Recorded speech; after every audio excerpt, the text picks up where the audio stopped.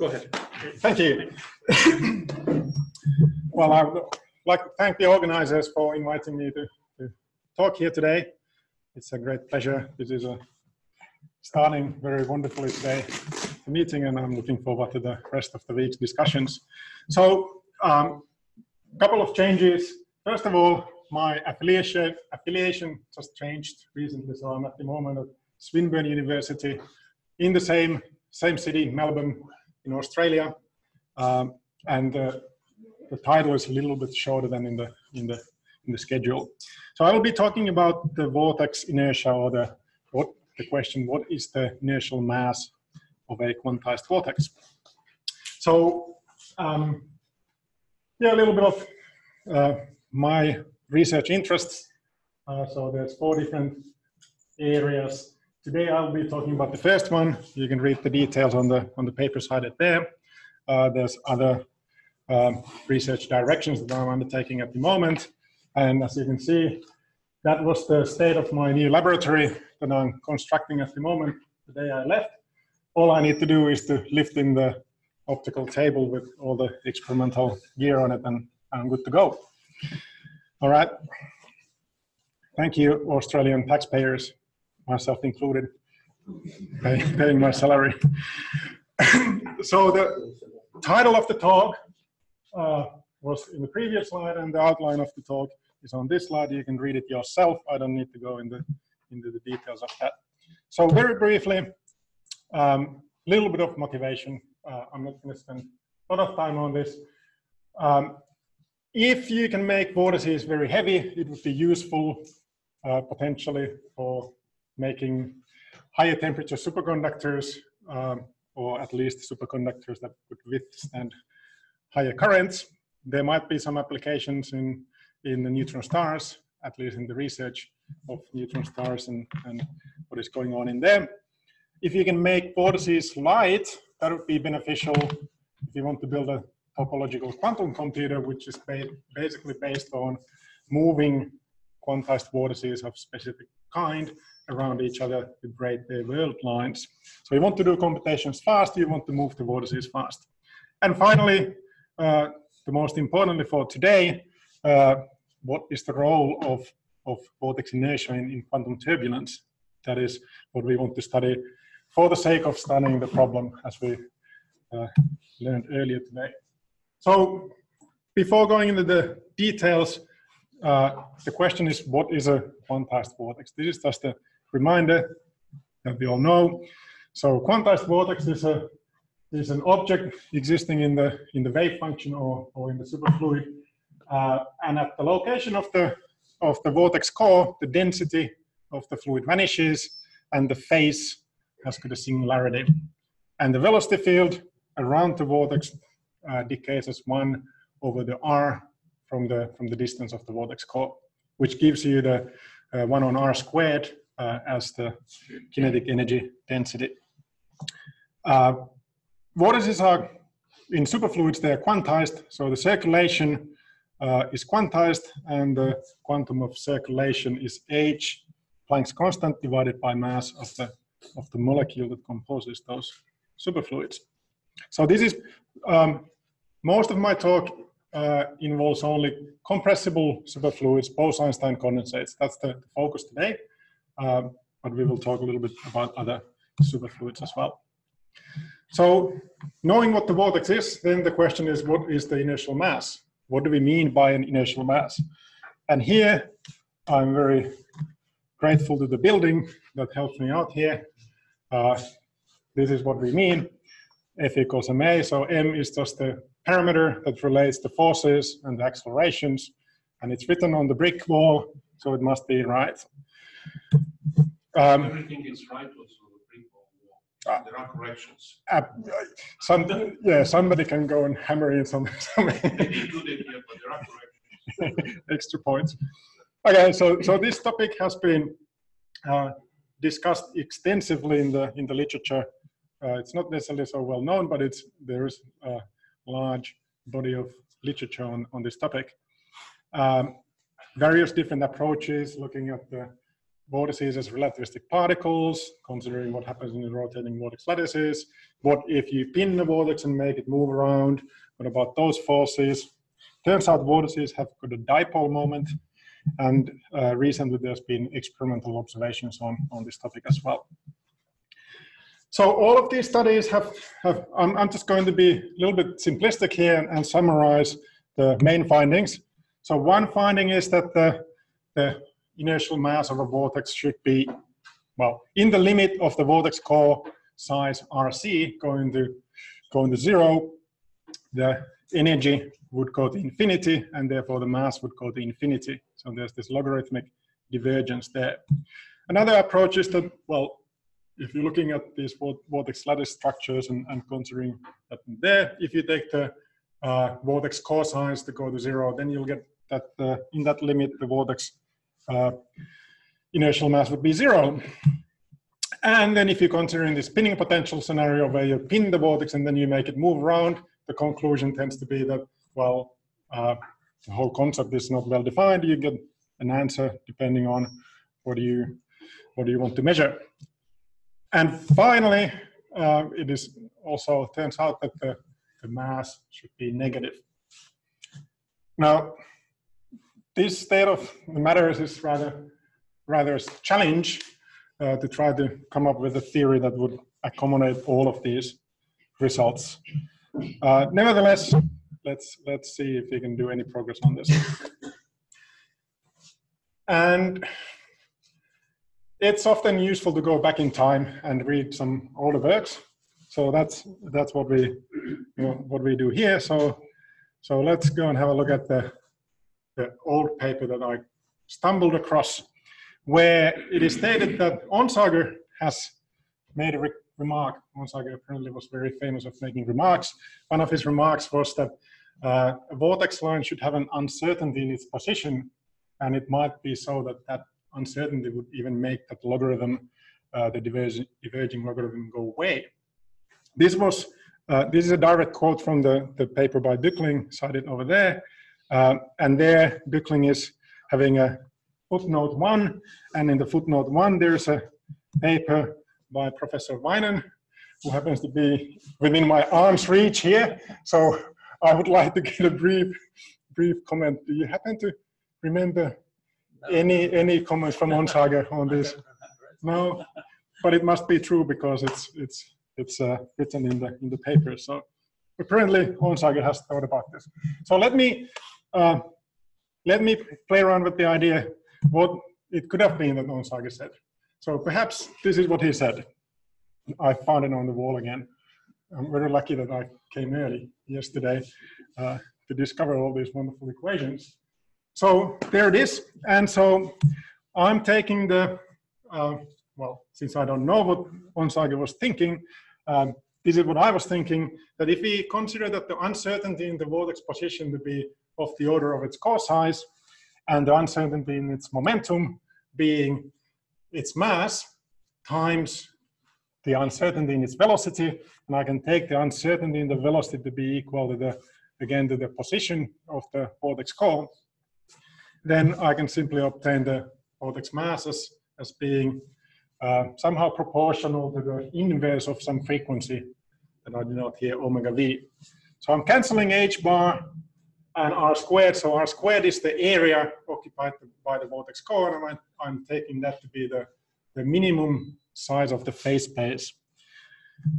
All right. So then the question, what could this omega be? It would be nice if this omega would be something intrinsic to the vortex. So if this is to give us the inertial mass of the vortex, it would be nice that it would be some intrinsic property of the vortex. And what are the intrinsic properties of the vortex? Well, there's eigenmodes. So there's quantized excitations, and these are the elementary excitations in a weakly interacting superfluid. You solve the Bogoliubov-de Gennes equations, you get the Bogoliubov modes, these elementary excitation modes, either for bosons or fermions. The equations are very, very similar. There's the minus sign that is a minor detail today. And here's one calculation for this bosonic case. The excitation spectrum is shown energy as a function of the angular momentum quantum number.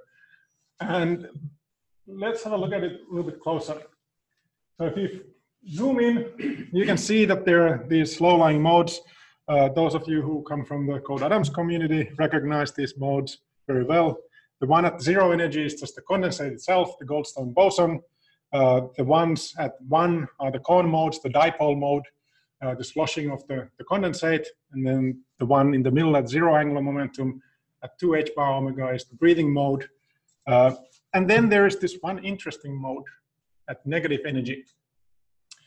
When I say negative energy, it's negative with respect to the condensate energy. So the condensate has got energy mu at the chemical potential of the condensate, and the energy of this specific mode here is negative with respect to that.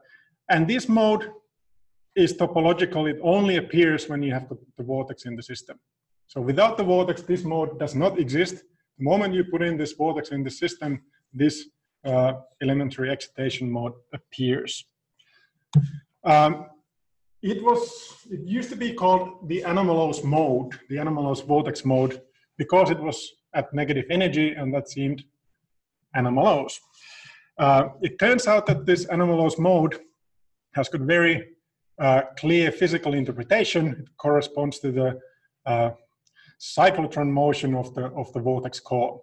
So this little movie-looking creature here is actually based on a stationary calculation. So we've got a vortex at the condensate at the origin, at the center, and then you solve the Bogoliubov-de Gennes equations, and you add to the ground state, stationary ground state solution, a little bit of the anomalous mode population. So you populate that anomalous mode, and what happens is that the vortex starts moving around its own center. So that at the origin, it goes round and round and round. And this is the physical manifestation of this anomalous mode.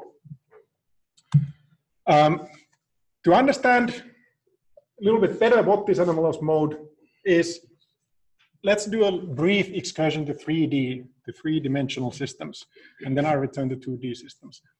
So in classical fluids, you've got vortices as well, and Lord Kelvin found the dispersion relation for the normal modes of these quantized, well, these are classical vortices. So you've got a straight vortex line, you poke it, that vortex line changes its shape into this helix, and these helical vortex modes are called the Kelvin waves.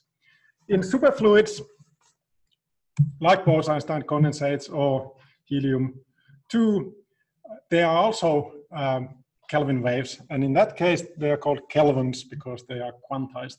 These normal modes are quantized.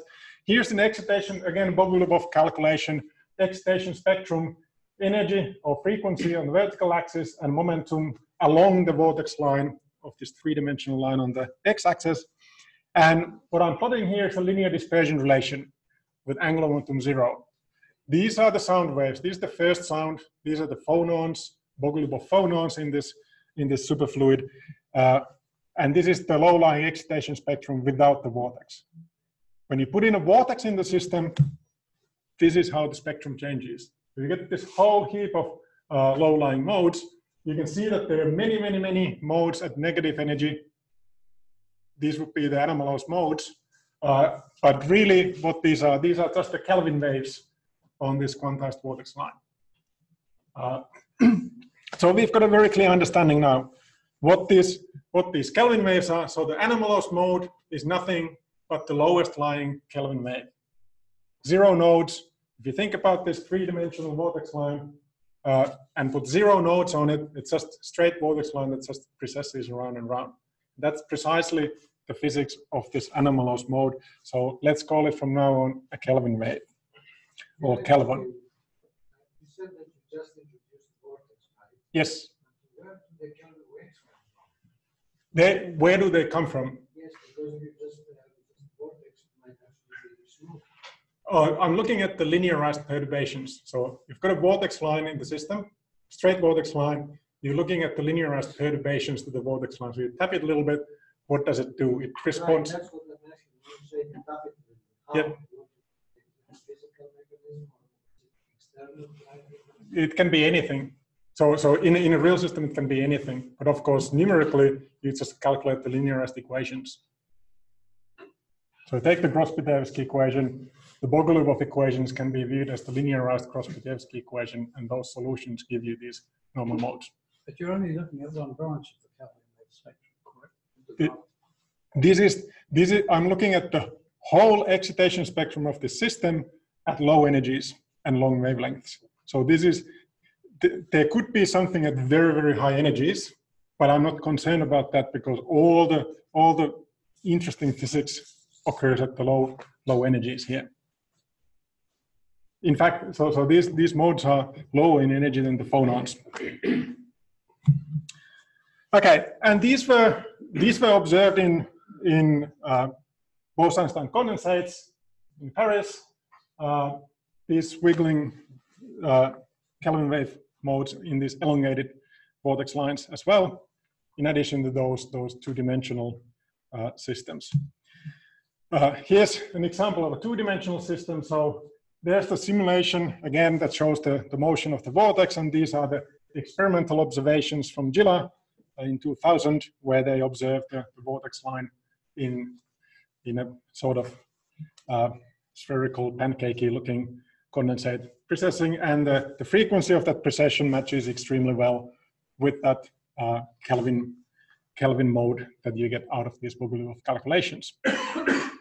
So there it is. It precesses in the superfluid round and round and round without any external action on it. So we are not moving it around. It just sits, place it in, create the vortex, and it starts going on round and round and round by itself. 10 years later. Is the minus sign of omega related to the direction of propagation with respect to the direction of superfluid? Yes, correct. So that's right. So if you want to stabilize the vortex, you can actually apply external rotation drive that lifts the angular momentum in the rotating frame, and so there are tricks you can play around with it. But in this situation, the lowest modes are at negative frequency. So anyway, 10 years later, the same vortex in a different laboratory is still going around in the same way. So this is a robust phenomenon. It comes with color and in fermions. This is a side view where you can see the vortex oscillating. It actually goes round and round in this elliptical system. And here's another example of this dynamics. So we understand what the vortex does. So we've got a now understanding what that frequency, that omega, could be, and it's experimentally observed. So we are well positioned to try to look at this question about what is the mass, the inertial mass of a vortex. So in this situation, the vortex just goes round and round and round in a circle. So we can relate the forces and the accelerations. It is easy to see what the velocity of the vortex is by looking in experimental setups. You can also see where the vortex is. So you get both the velocity and the radius. And the only question here then is, what is the force that causes the vortex to go round and round and round? In order to find the vortex force, we need to start thinking about how to describe the motion of the vortex. So we've got good equations that describe precisely the motion of the atoms where the vortex is embedded in.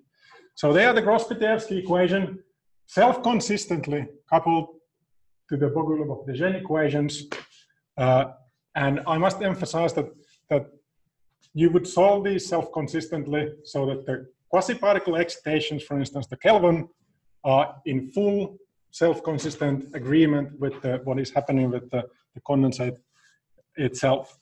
So in principle, you can do this. You've got these red pieces here, which are the self-consistent potentials.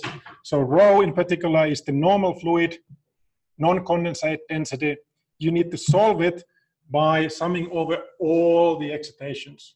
In practice, it's easy. You need to only maybe calculate million eigenmodes or thereabouts. No, it's not easy.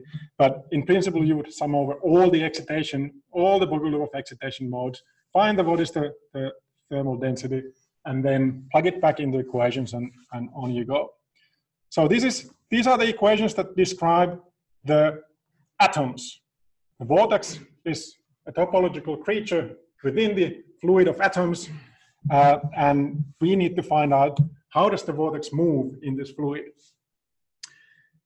So I'm taking it as a definition of the location of the vortex. So at t equals something t, at position r, there is a vortex, the orange blob there.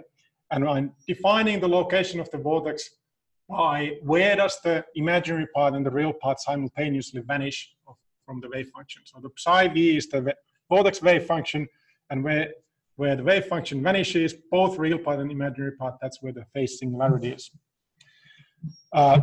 Infinitesimal time later, the vortex has moved an infinitesimal distance, and therefore, by definition, the velocity of the vortex is just the derivative of the position with respect to time. So it is useful then to write a completely general wave function. This is entirely general wave function, can accommodate any possible scenario with the vortex in this system. So the first part is just the monopole. It corresponds to the 2 pi phase binding. There's a phase singularity at location x, v, y, v, and that's where the vortex is located. The second part, the embedding density, accounts for anything else to do with the density. So the first part is linear. So if you take the density, that goes quadratically. So that's the vortex core density there. The square root part takes account for all the sound waves, anything else that is going on in the system. It is smooth function, and then the last part is the embedding phase. That is also a smooth function that accounts for any kind of background velocity field in this fluid. So this is fully generic wave function that looks after the vortex, and then it's just a matter of plugging this into the previous equation on the previous slide. Then you evolve it in infinitesimal time forward, and then you find where did this phase singularity move. When you do this, this is what you get. So you obtain an equation. Velocity of the vortex has got 2 terms. And I must emphasize already at this point that there's no further approximations. So this applies in the presence of normal atoms, thermal cloud. In the presence of dissipation, you can remove atoms from the fluid, this still applies. So there's no approximations, this is all there is to it. It's got 2 terms. The first term is the gradient of the phase. The second term is a gradient of the density. So the vortex is driven by 2 contributions, phase gradients, background phase gradients, and background density gradients. So the first part, you can also view it as if vortex is located here where my coffee is. If there's another vortex somewhere in the system, it induces a velocity field at the location of this vortex. Or if there's a boundary, there will be an image vortex that induces a velocity field at the location of my vortex. And that's the first term. So the vortex wants to move with the background velocity field. The second term is a density gradient. If there's a density gradient at the location of the vortex is being pushed around by the density gradient as if it was a bubble in a fluid. And it's important to note that that density gradient there looks after everything to do with vortex dissipation, the interaction with thermal atoms, all of this is included in that term, because that gradient can point in any direction, and that is immensely important for quantum turbulence. So in the quantum turbulence, you will have lots of sound waves in the system, the density is oscillating, and those density oscillations push the vortex in wherever direction it is needing to go according to this equation. So as far as the vortex is concerned, it does not care about the thermal atoms at all. The equation of motion for the vortex is given by this, and all the effects of normal atoms will actually come into this equation indirectly. The condensate density changes because the normal fluid interacts with the condensate, and therefore the second term changes, and therefore the vortex moves. But this is, the vortex is a singularity in the condensate order parameter, and all it knows about is the condensate order parameter. The condensate order parameter then has got density variations, phase variations due to the thermal atoms and so on, and that's how it moves around. And we can test this So Andrew Rozek has done nice numerical calculations. This is a harmonic trap, vortex in a harmonic trap at different radial locations on x-axis, and the velocity of the vortex is on the vertical axis. The blue curve is the buoyancy force. The vortex bubble is being pushed to the surface of the condensate, and you can measure the value of the Vn, the buoyancy velocity. You can explicitly measure also the red term, which is the image vortex contribution. Yes, there is an image vortex even in a harmonic trap case. And when you sum these two terms, you'll get the green curve. The gray diamonds are measurements from the Gross-Petevsky simulation. Where is the vortex? So that's the Gross-Petevsky equation solution, and you can see that these match incredibly well. An important point to note here is the inset.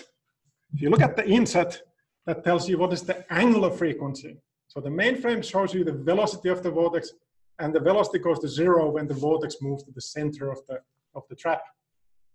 However, what happens to the angular frequency? The angular frequency saturates the finite value. The angular frequency does not go to 0. This is the Kelvin mode. It is always there. You can't get it way out of there. It is always there, and it's got some frequency, and that saturation value there is precisely that Kelvin frequency in the limit of vortex is stationary at the center of the trap, but it still has got its uncertainty in its position, jiggles around there with this frequency. So that's that part. And now that we've got an equation of motion for the vortex, we want to convert that into force. So we multiply this vortex equation by mass of the atoms. N naught is the background condensate density, kappa is a circulation, and hence we obtain a force equation for the vortex. So the vortex force Fv has got two contributions, as already noticed. One force comes from the images or the other vortices inducing velocity field at the location of the vortex, and the second term is the buoyancy force. The vortex is a bubble, and it's floating around in this fluctuating density of this fluid. It's interesting to note that when you look at the Magnus force, so the Magnus force comes from the difference between the vortex velocity and the superfluid velocity. There it is, that's the Magnus force, and the Magnus force is precisely the negative of this buoyancy force. So that's another way of writing the vortex force, two contributions. You can say that it's the point vortex force, if you like, the induction force, and the Magnus force. And if the vortex is moving with the background fluid velocity, the Magnus force is 0 and does not contribute. So now that we've got the vortex force, we can just plug it in, easy calculation, and out comes the mass for the vortex. So the inertial mass of the vortex is given by, well, two terms. The density of the superfluid, well, the condensate density in the background, divided by the Kelvin frequency. And the Kelvin frequency is the intrinsic property of the vortex. So it is just fundamental as the vortex itself. Okay, so let's take the classical limit. Let's take the circulation quantum to a classical circulation. So if you've got a classical water vortex, there's maybe, or air vortex, there's maybe 10 to 23 Avogadro number of circulation quanta. So we take the large quantum number limit, kelvins become Kelvin waves, condensate density becomes the fluid density, and then we obtain a mass of a vortex in a classical limit, which is just the circulation times the fluid density divided by the classical Kelvin wave frequency. And L is just the length of the vortex line. So this, you can look at the vortex mass per unit length. So this is probably not so surprising when you look at the correspondence from electrodynamics. So you've got an electron in a perpendicular magnetic field. It experiences the magnetic Lorentz force. Electron moves on a circle at cyclotron frequency. And so you can solve the electron mass that way if you could do a super precise measurement. This is exactly the same equation that we've got for vortex. So vortex is just a charged particle moving in this superfluid, and the superfluid density rho replaces the magnetic field strength in this case.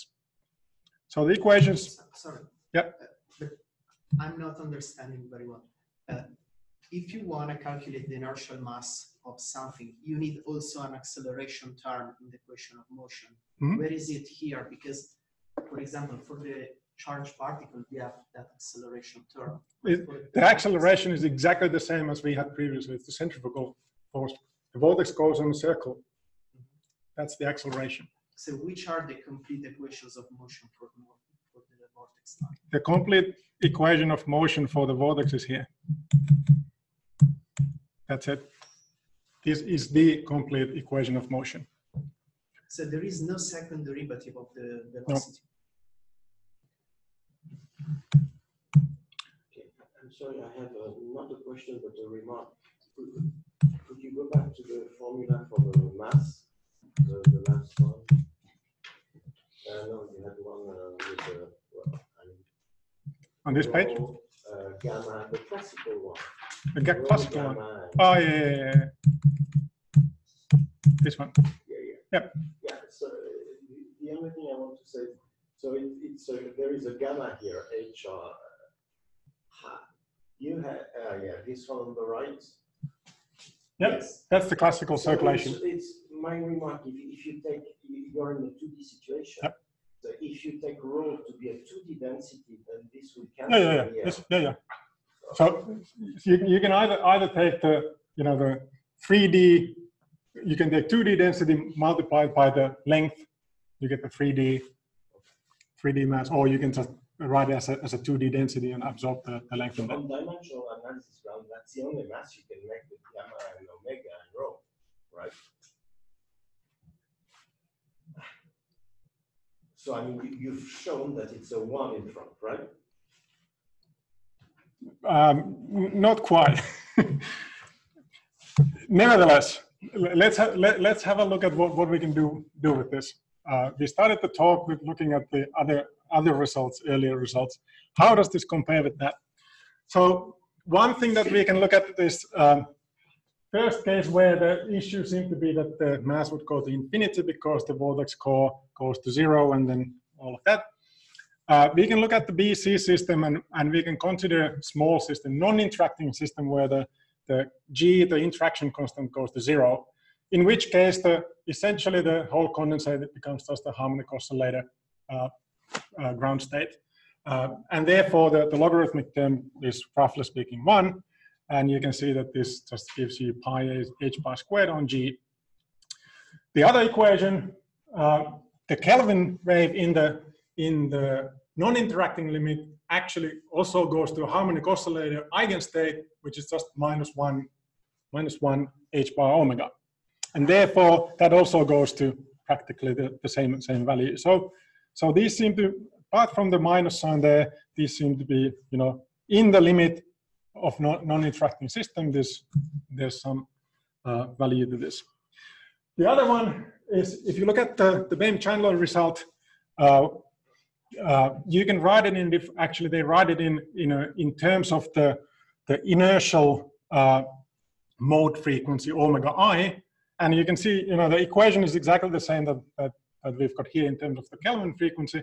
But when you look at what is the value of the inertial mode frequency, you can see that in these units, the inertial mode frequency is 1 or 2 omega, whereas the lowest mode in the system is the Kachenko mode, the vortex lattice mode, and that goes to 0. So there's orders of magnitude difference in these two frequencies. So if you, instead of using the inertial mode frequency, if you use let's say the Kachenko mode frequency, then you find that this result is very similar and doesn't actually give you vanishing vortex mass at all. There's another mass candidate in BCS superconductors, and here's the formula for that. In this case, the omega naught is the Caroly-Dejean Matricon vortex core mode level spacing. So for Fermi systems, BCS systems, if you got a vortex in a superconductor, it also has got vortex core localized excitations, and the omega naught here would be the level spacing of those modes. And it actually turns out that the factor of 2 difference here is accounted for the fact that the first mode in the Fermi system is actually at half angular momentum. So that also seems to work fine. And then there's the experiment. So this puts the first real test for us, because if it's measured, it's real, and so we would like to understand that. So this was obtained by Martin Wieland's group a few years ago, where they studied this problem, and seemingly it looks like it's quite different from the equation that I've got up there in the right-hand corner. But let me nevertheless plot on, and I'll replace the gamma equals 1 for the boson case. That's what I'm considering. So gamma is the polytropic index that just gives you the equation of state of these fermionic or bosonic superfluids. And then I am replacing the Kelvin frequency by the analytically found solution in the Thomas Fermi limit for harmonically trapped BC. There it is. So there is a well-defined Kelvin frequency that has been calculated, and when I plug these in, this is what I get. So these two answers are actually identical in the Thomas Fermi limit.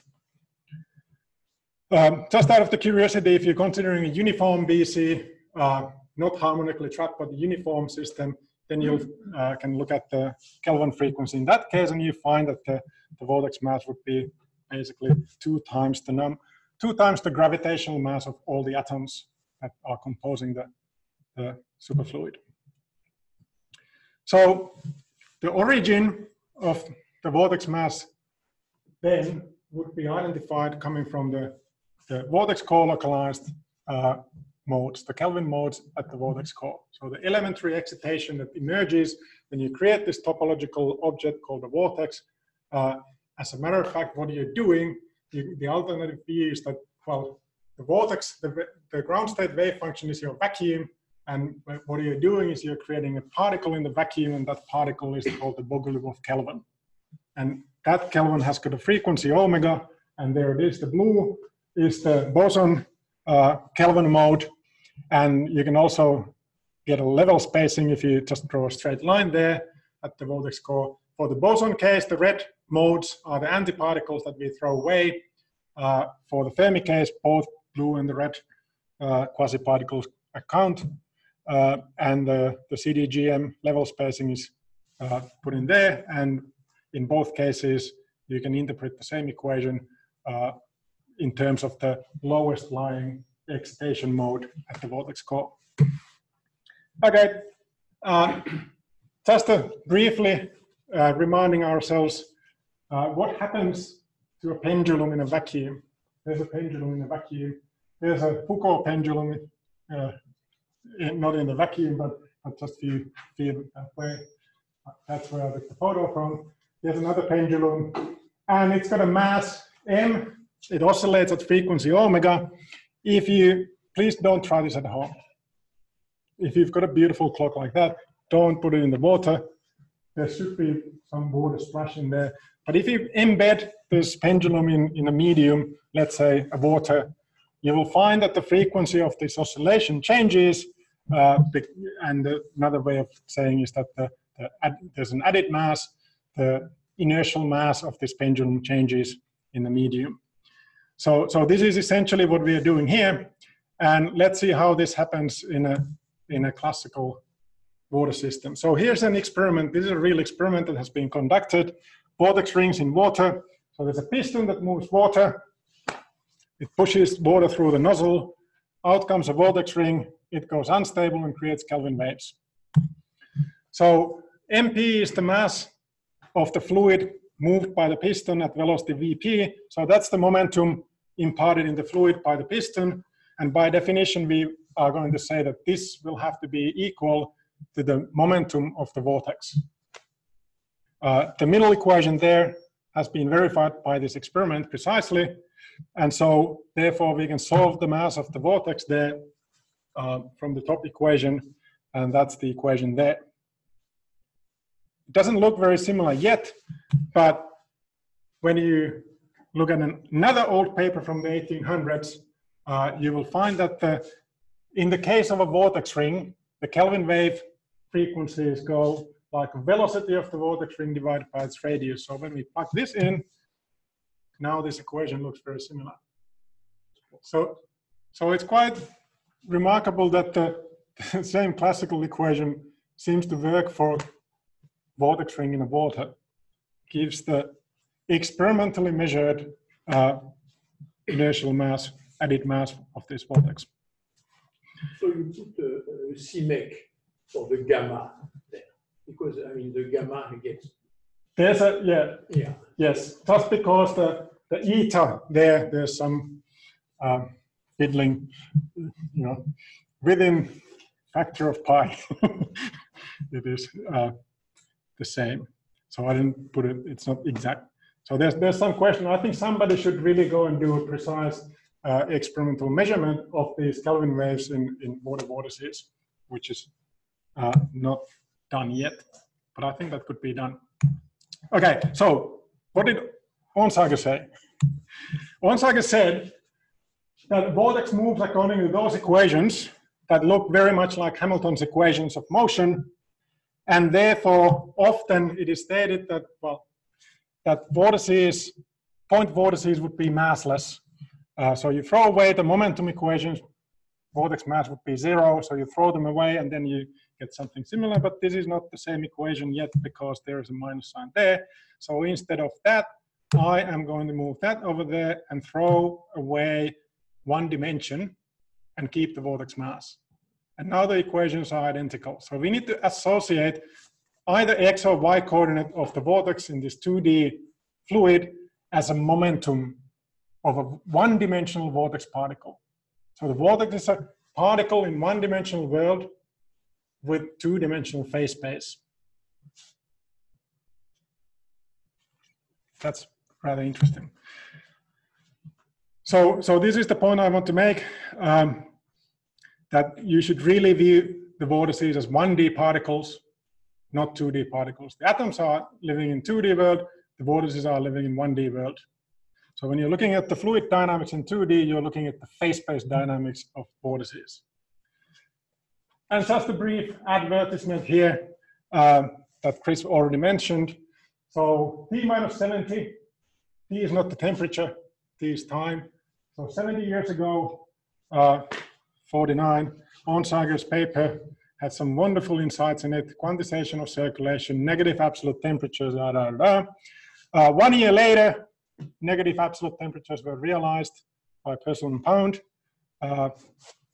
And as of this year, actually last year really, but hopefully the results will appear published this year.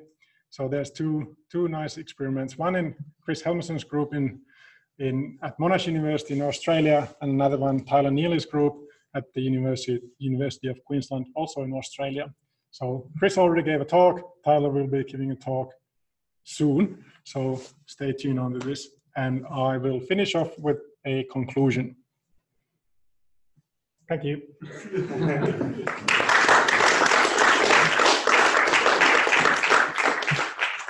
Great. Time for a quick question. It seems to me that your analysis suggests that vortex mass is something where we find waves around Kelvin waves.